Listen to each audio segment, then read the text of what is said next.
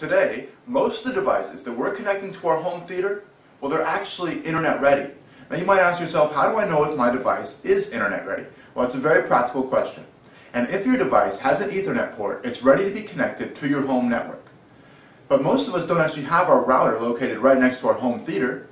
And how do you get all these devices connected to your home network without running Ethernet cables through your home?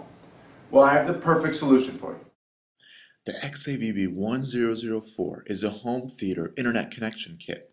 Now what this kit does for you is it brings your internet over your existing electrical wires of your home to any outlet of your choice.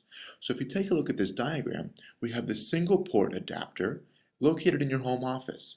So you plug that into an outlet, connect that to your router with an Ethernet cord, you go over to your home theater, you plug in the 4-port adapter there, you press a button on both adapters and they instantly pair, and right there you have internet going right to your 4-port adapter ready to connect up to 4 devices.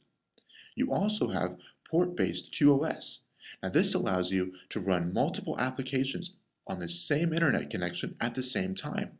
Now in the event there's not enough bandwidth, then this unique feature will automatically ensure that whatever you have put into port number 1 gets the most bandwidth, followed by port 2, 3, and 4. Okay, so let's show you the couple steps you'll need to do to set up the adapters.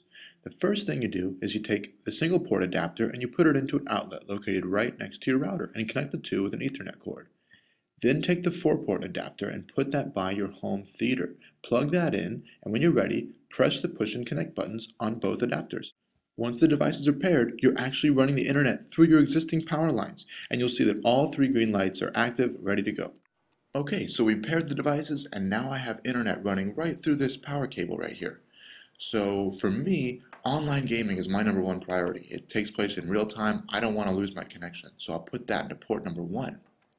I also have a Blu-ray player that I stream some Netflix videos and do some other things like that, so I'll put that into port number 2. You can also put in a DVR in case you watch YouTube videos or listen to some online radio from there. And then I also have my HDTV that I have like Yahoo widgets and certain things like that. I'll put that into port number 4.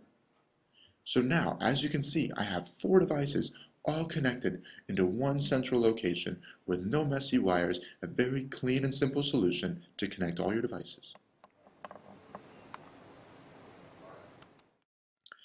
Please visit NETGEAR.com to learn more about the home theater internet connection kit and more products from our AV series family.